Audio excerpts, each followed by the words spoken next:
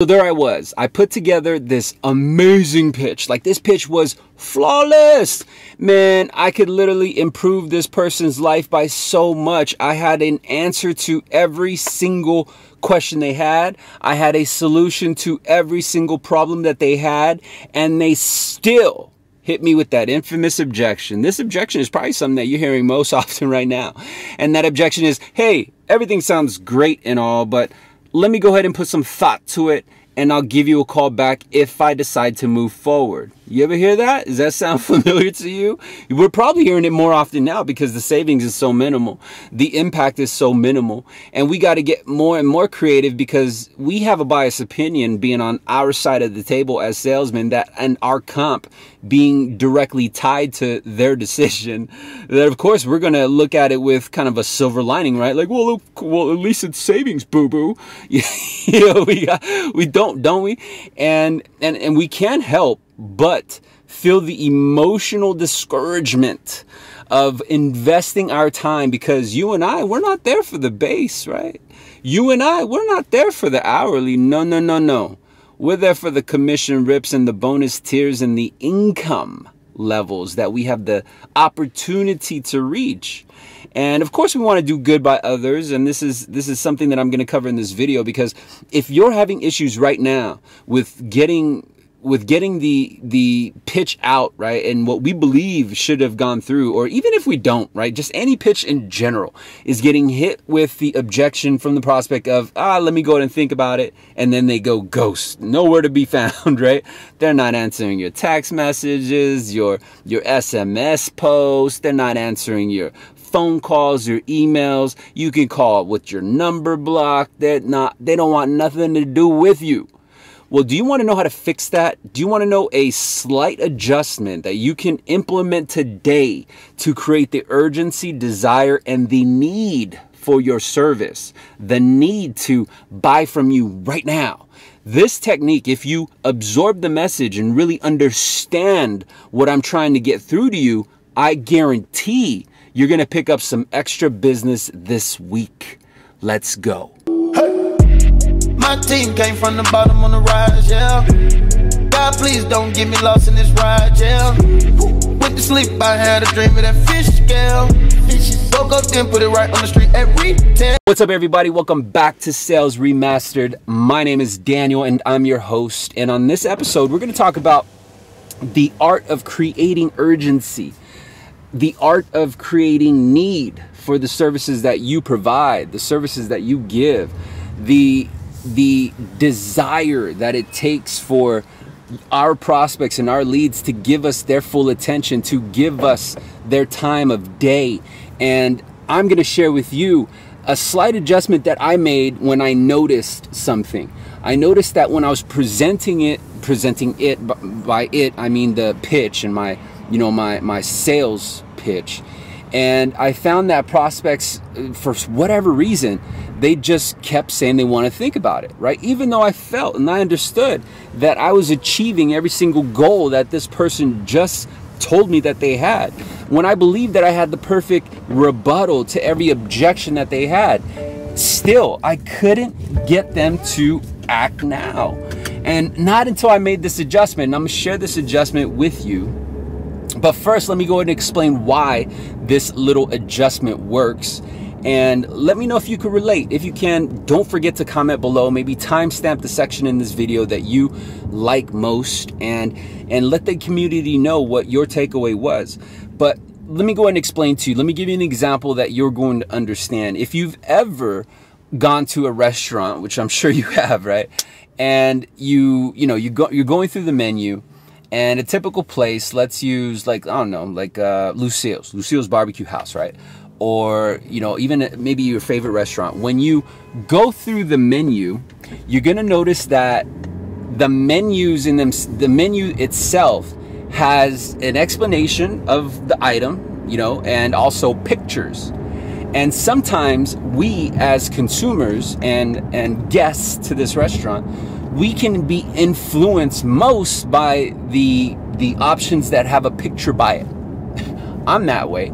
I don't like, picking an item unless I can see what it looks like. right? But also I want you to pay attention to that. Besides the picture of the item, you're going to notice that they have a specific name for that item, right? Like mama's favorite ribs or whatever, and some sort of name to classify it. They could have called it just pork ribs. Right? They could have called it the same name that they use when they go buy it from the butcher. I want you to think about that. And then besides the name, they have an explanation of how, what the dish includes, right? But if you read the print, you're going to notice that it's very short, very brief, and gives you nothing but just what you need to know, right? It doesn't tell you how they cook it, because if they told you how they cook it, they told you every specific detail, every single menu item would be damn near half a page. So they just keep it summarized. They keep it, straight to the point. Now, besides the name and the precise information, not too much information, but just the important pieces, the pieces that will influence you to choose that item, then they talk about the price. Make sense? So now when you add all these things together, this becomes what I call pre-framing. And I released a video last week of a recorded call that I had where I did a sales presentation, and I think it explains it in detail. It actually gives you a great example of how to pre-frame. I'm framing the call. You ever heard that word, framing? Framing is basically preparing. It's preparing the prospect to be in a position where they're going to absorb your pitch, but also want it. Like you created this emotional sense of urgency, of desire, of want, and you've hit different points of their different emotions that influence decision. You see, before any decision can be made, there has to be a motive, right? A motive is, some people confuse motive with interest. Interest is just attention. But there has to be a motive. A motive is basically, if you think about someone has a problem, they also have a motive. Every problem has a motive, and it's basically a motive to solve that problem. And this is why advertisements today spend millions of dollars in marketing. It's not because they understand that they can market, but it doesn't necessarily mean they're going to get everyone. But you know who they will get? The people who give their attention, that's the interest, and have motive at the exact time that they see that advertisement. And so if we use the example that I just gave of us going to a restaurant, and we have this motive, our motive is because we're hungry or because we want pork ribs, we'll notice that we are pre-framed by the restaurant by having succulent pictures, right, of the dish, as well as a catchy name, as well as a summary of what's included in the dish. And then we learn of the price. Makes sense? So I want you to pay attention to that order, because in so many ways the pitch, and I'll leave a link below this video of that live recorded call, it's ultimately the way I adjusted my pitch that created the desire to act now. And so let me give you the reason why it worked, is because when I was doing a pitch and I found that I was getting that objection of, oh yeah, let me go ahead and think about it, I noticed that those pitches were because it was very general statements. It was very vague, right? In other words, I was using the name that I could have got it from a butcher, right? Like if we use the example of the pork ribs, instead of call it Mama's Special Pork Ribs or giving it some classy name, basically what I was doing, I was just using very vague statements like, oh yeah, I got ribs. Let me elaborate. So when I was talking to my prospects, instead of saying I can pay off your Visa, your Discover, and your MasterCard that you're currently paying $600 per month each, which equivalates to $1,800. Instead of saying that, which is precise and direct to the person that I was pitching, I was saying, hey, I could pay off these 3 credit cards and save you money. Make sense? Or I was saying very vague statements of, hey, I'm going to help you pay off your credit cards. What does that mean, bro? Right? And what I noticed was that when I started looking at sales in a different way, and I really understood the components of marketing, selling, and closing. I understood now that those were three different things. And more importantly, I understood that interest and motive are two different things. And I have to find those two pieces in order to put them into the funnel of the marketing, the selling, and the closing. You see, I think most sales are being lost right now because the entire pitch is marketing. Let me explain. Marketing is when all you're talking about is your company. Marketing is when all you're talking about is your price or what makes you unique or what makes you special. Selling is solving. Selling is in my opinion serving. Why? Is because you're serving a solution. And the reason why selling needs to be done during the pitch is because selling is all about the prospect. That's what I mean by serving. You're focused on your prospect. And how do you do this? How you do this is you speak their language. You use their words. You apply the solution to them specifically. So instead of saying, hey, I can help you lower your payments, right? That's very vague. That's marketing. Instead, you can be creative enough to say, hey, I had an idea. I can bring your total payment, which you told me is X. I could bring it down to here, and this is how. Check this out. I'm going to help you remove the $600 payment you pay towards Discover, the $600 payment you pay towards the Visa account, and then the $600 you pay towards your MasterCard. And so by doing this, I'm going to help you increase your FICO score, replenish your bank account because you mentioned that you just went on vacation, or position you so that you have a memorable holiday season because you told me you got 3 kids. You also shared with me that your income slightly went down because overtime hours are lower. Or you shared with me you guys just had a baby. Congratulations. I got some good news for you. I can create savings, which is going to offset the loss of income or the decline in income. On the right. My car got these senses, right? Where if I do hand gestures in front of it, it picks up these gestures like I'm telling it what to do. Anyway, just this case in point, right? I did a very vague gesture. All I'm doing is motion, but my car read something different. My car thought it was something else. And I think that in itself is a direct tie to the message here, is we understand our language. We understand the message that we're trying to deliver. And sometimes we forget to break it down to simple format, where just like I explained, if the restaurant gave it just a very bland name, right? Like ribs, that's it. and then went super hyper detail into the explanation or the kind of the contents of the dish, and went too much into information or didn't give enough information, there's still questions that need to be answered, right? So you probably overlook it. Or even better, if it didn't have a picture, if the menus just didn't have a picture, you'd be like, right?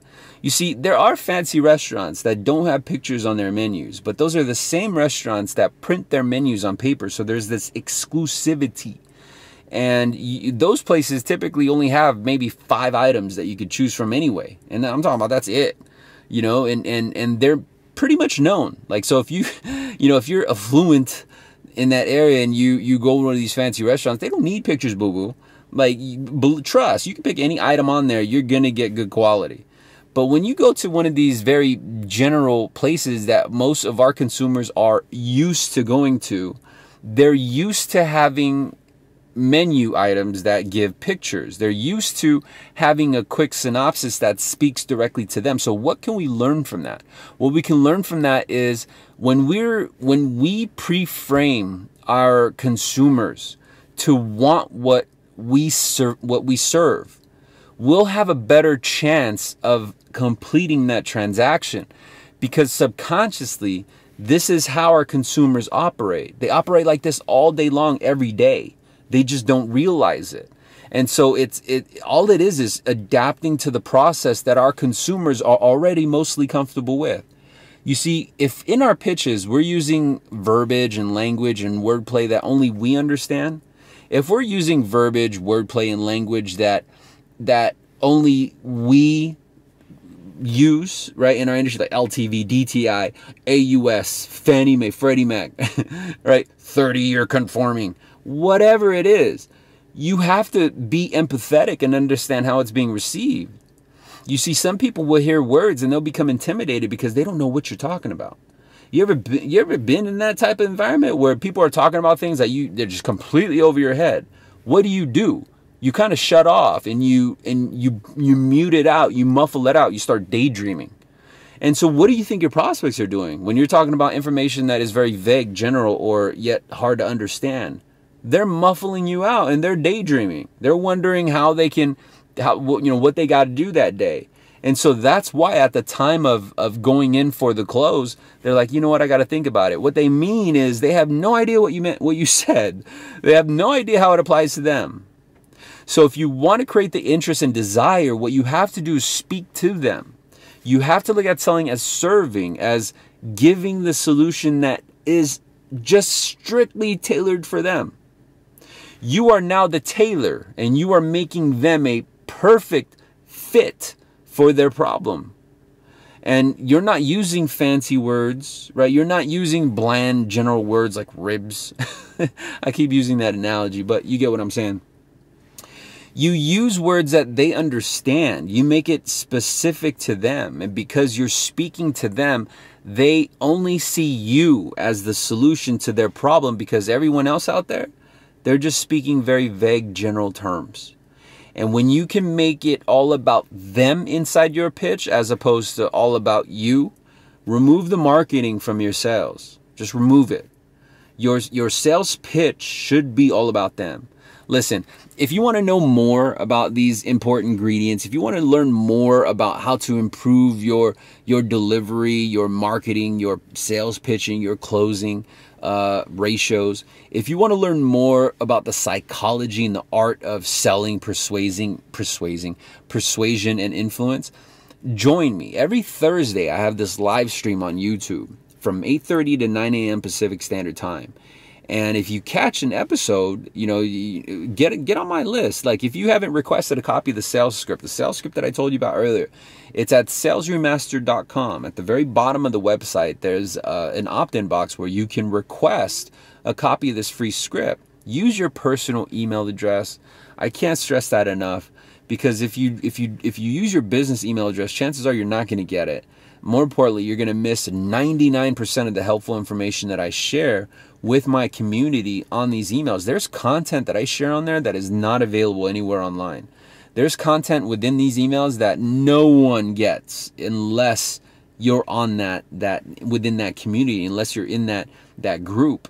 And how do you get in that group? You go to SalesRemastered.com, go to the bottom of the website page, and request the copy of the sales script. For your time being there and for joining that list, you're going to get something that's going to create a lot of value today, just like I hope that the content within this video is creating value for you today.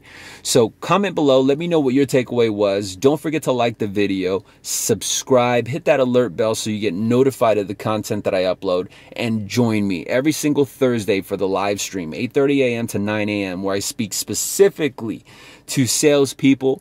That's going to be based on how you understand the nuances that basically push a lot of salesmen away and deteriorate their confidence, and thus stops them from reaching their full potential. And I want to help you unlock yours. I'll see you on the next video. Bye. Let me show you everything I know.